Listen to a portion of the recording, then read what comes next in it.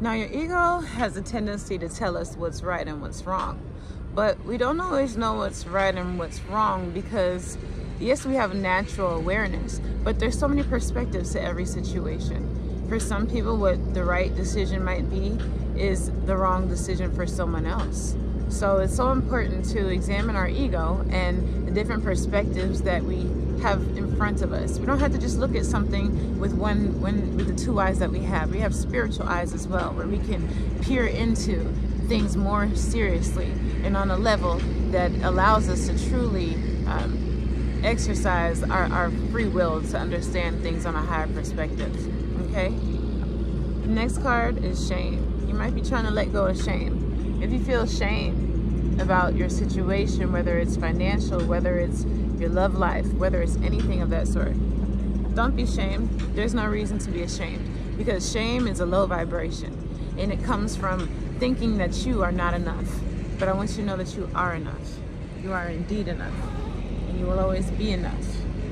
As long as you continue to work on yourself, and as long as you continue to fight for what it is that you want out of your life, you will always be enough. So the second deck here, oops, my bracelet fell off.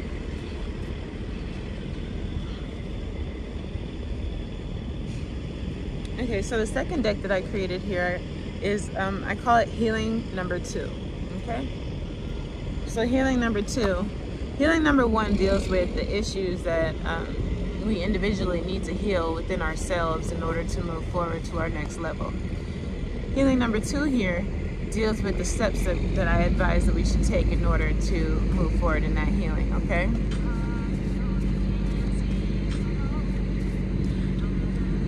So it says, be open to resting your security in the unseen.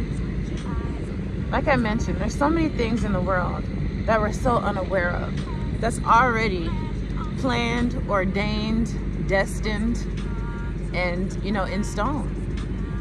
Yes, we always have free will, but there's many things that are already in stone. And when we ignore and try to deflect from those things that literally are in stone, then the more we pull ourselves away from our true path, okay? So the next thing it says here, let's see. I gotta be careful with the wind out here. It says the directions taken while people pleasing must always be monitored. Matter of fact, don't be a people pleaser.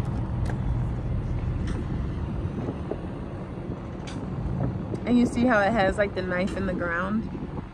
It reminds me of like Excalibur or something of that sort. When we people please, it's like we are putting a stake in the ground that is stuck in a way. Because people think that once we state the claim of people pleasing and being their slave in a way to whatever it is that they want out of us, they think that they have control and that there's no power to pull that knife out of that stone. But you can do it. Anything that's tried to have power over you, I want you to know that you have full capability to pull that knife out of that Excalibur out of that daggone rock and keep it moving. You know? It's like people sometimes will do anything to keep us stuck in a position where we are available to them, stuck in a position where we are susceptible to their role. But that's not the life we're supposed to live. We're not supposed to be susceptible to anyone's rule except the Most High God. Anything else is secondary. And that even comes to your parents. That even comes to your friends. That even comes to your family, you know? You have to learn to put you first and understand that healing is all about putting you first so that you can reposition yourself. Only through healing can you access your ascension, okay? It says create a cleansing routine or ritual. If you don't have a cleansing routine or ritual, now is the time to do it. This looks like an ovary here, which reminds me of the cycles that women go through, you know? It's like we go through so many cycles a month. It's like we go through each season all within 30 days. And it's so important to cleanse out our energies because there's always stagnant, lingering energies that can actually hold us back. It's so important to start cleansing yourself, whether it's going outside for a walk and doing breathing exercises, breathing in for, what is it, 4? No, breathing in for 8. No, breathing in for 4, and then releasing for 8 seconds. And that really helps to bring oxygen to your brain and to allow clarity and better thinking. Another way that you can cleanse yourself, I sell products at www.goddesscharismacare.net, where I sell salt baths, I sell spiritual oils, and I sell a hair oil, and I sell candles for cleansing your energy.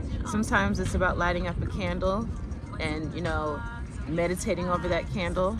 Sometimes it's about, like I said, getting outside and getting more active. But one thing about it is that you must be proactive about cleansing yourself. Once you create a ritual, it's just simply something that you can consistently go to every day or every week, that you can, you know, do in a timely manner, that it shows routine. You know, one thing about spirituality and the way that God works is that when he sees you working and he sees you planning on things and you're actively putting forth the effort, he will make a way for you. And that's just, you know, kind of like with anything, you must do the work. I think it's definitely time to cleanse your energy, whoever you might be. Let go of that ego. Stop being that people pleaser. Don't let anybody convince you that they're more powerful than you are, that their word is more important than yours, because your words and what you have to say matter too. That's what healing is about. It says, free and energize areas of your life that once brought you joy. And that goes back to the beginning, you know.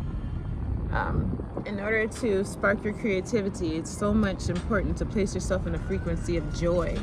You know, the frequency of joy and happiness. Whether it's rolling down a hill when you were a kid that brought you joy and happiness, or whether it was eating that ice cream, or, you know, checking to see how many licks it takes to get to the middle of a Tootsie Pop. You know, silly things like that.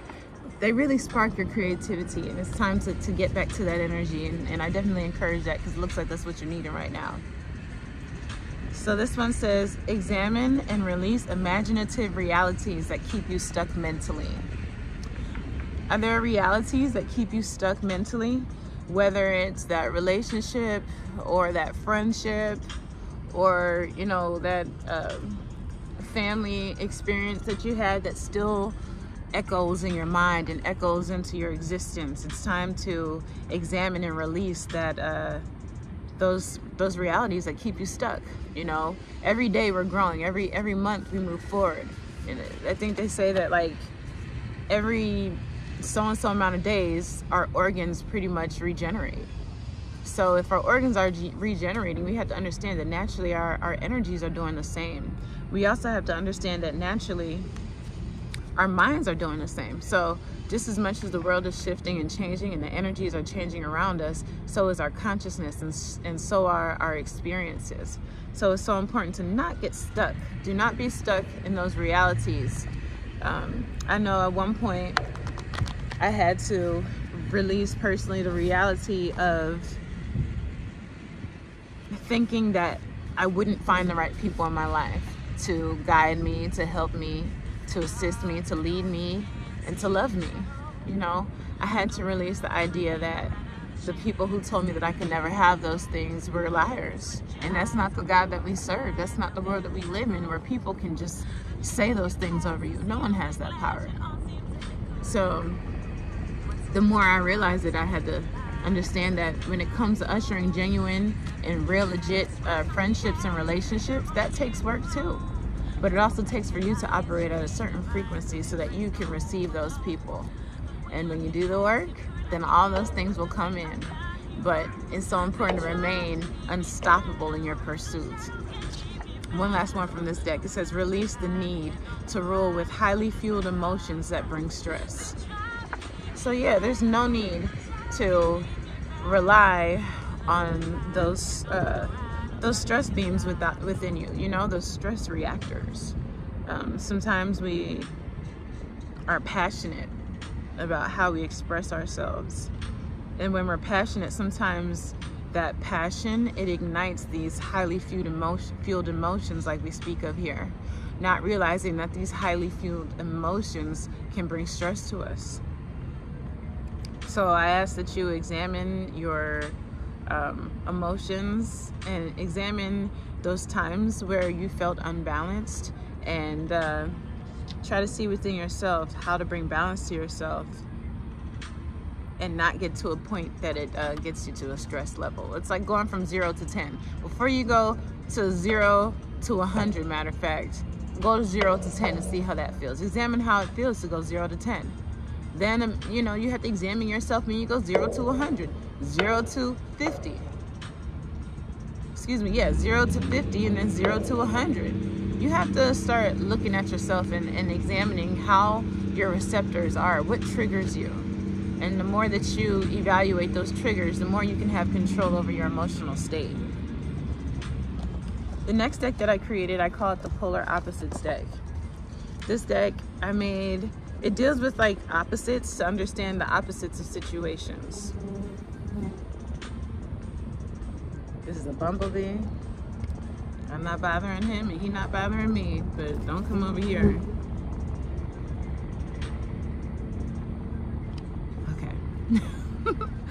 So the first card here for my opposite deck, it says wild. So I guess it's like this bumblebee right here.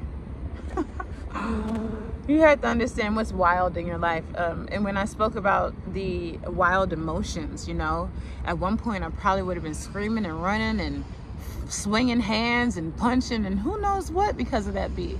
But now that I've gotten control of my emotions and I've ascended in my natural state, and because I daily take the actions to better myself, I'm able to be chill. So that's what this card means when it says wild and tame. It deals with you having to evaluate in your life what is wild and what needs to be tamed. You know yourself. You know your wild side. When it comes to being balanced, there's an in-between your wild state and your tamed state. Sometimes, yes, at this so this time it's time to be tamed.